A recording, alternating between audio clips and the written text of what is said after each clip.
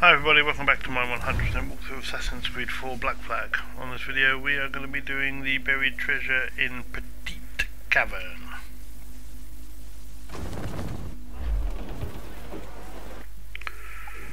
Okay, so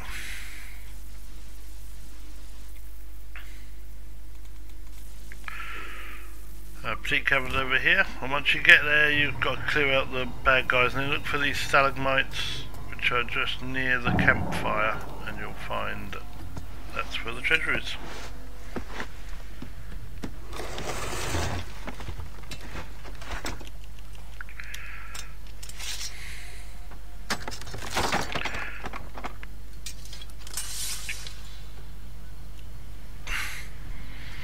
And that is it.